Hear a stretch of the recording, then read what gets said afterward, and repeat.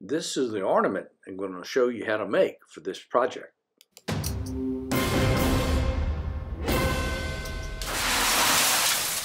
To start this project, you just grab some scrap wood out of the scrap bin, various colors, make it well, glue it up, get you a loaf, clamp it up, and you're ready to go.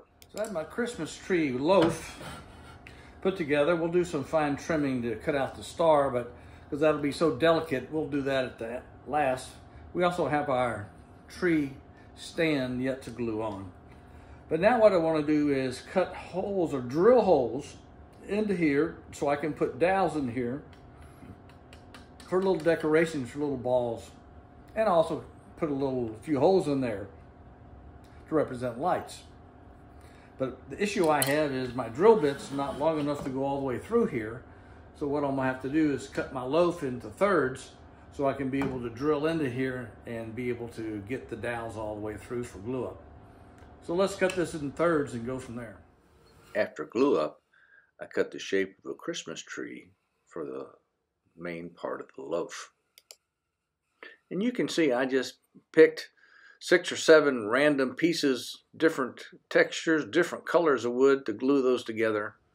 And I cut it to size, and of course cut the shape of the Christmas tree before I had the chance to end up with my final result, which is the loaf.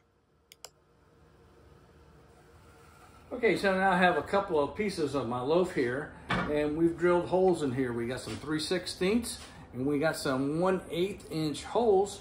So now we're going to put our dowels in here to represent little ornaments on the tree. Then we'll come back in and put little smaller holes for lights so light can just shine through. Okay, the key is to put these in without them breaking off like this one. So I'm going to put a little bit of glue in here and have it run through there a little bit. And I'm going to screw this one in a little bit till it comes out the other side, gently, gently, gently. And comes out the other side. And then I'm going to just take my saw and just cut this off. I'm going to let that be set. And so we'll keep going through here.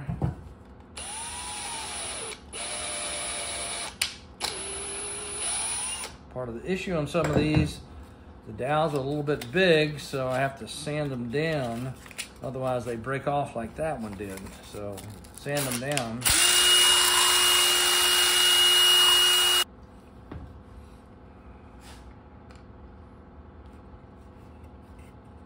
Well, that one worked out pretty good. I didn't have to do any drilling on that one.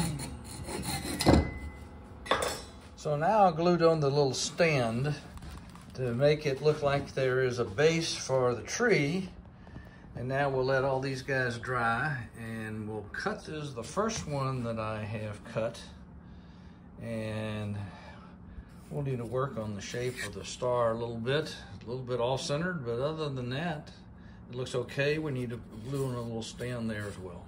Okay, so here is the first tree that we have out of the drum sander. We had one little tick there. I made that when I was touching it up on the bandsaw. But other than that, you can see here, you have the light that goes through it, as well as the other little dots on the tree. So it turned out pretty good. So now we got to do the other ones. Cut these to about 1/4 inch. So now I'm going to cut my 1/4 inch slices off this loaf. I've got all my dowels in here and little holes for the stars. So I have my blade set to 1/4 inch.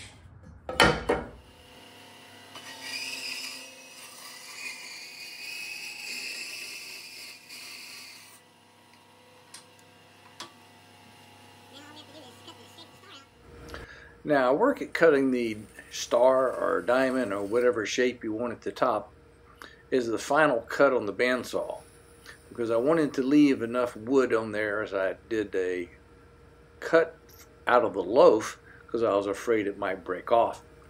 And so this is the shape that you can use. You can use a different shape, and I'll show you a second one here in a little bit that I actually did a second cut. Because these are 1/4 inch thick, they do have a tendency to break if you do drop them, so you want to make sure you get enough glue in there right, or you glue them back together after the break. So here's the diamond shape for this star on top, and the next one's going to be a star.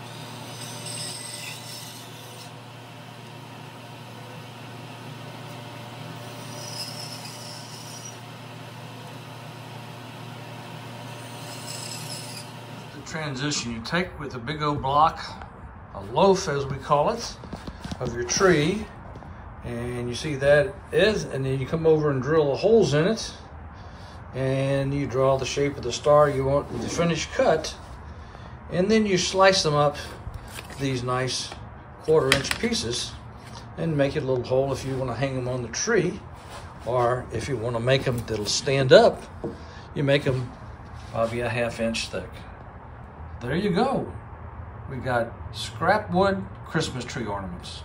Okay, so our last step for our Christmas tree, our scrap wood Christmas trees, is to sand these little edges in here. And so we use our 1-inch belt sander to do that. Pretty quick job. You just kind of touch this to get these surfaces smooth. Make sure there's nothing really sharp on that. And away we go. Let's have a quick look.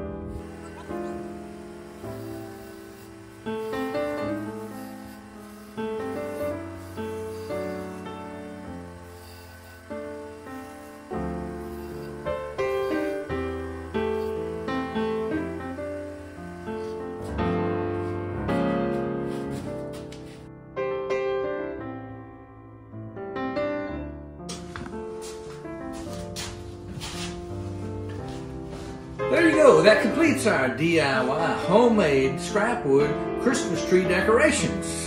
So I hope you enjoyed this project, and I hope you have fun making your Christmas ornaments for this year. Merry Christmas to all, and a Happy New Year for 2023.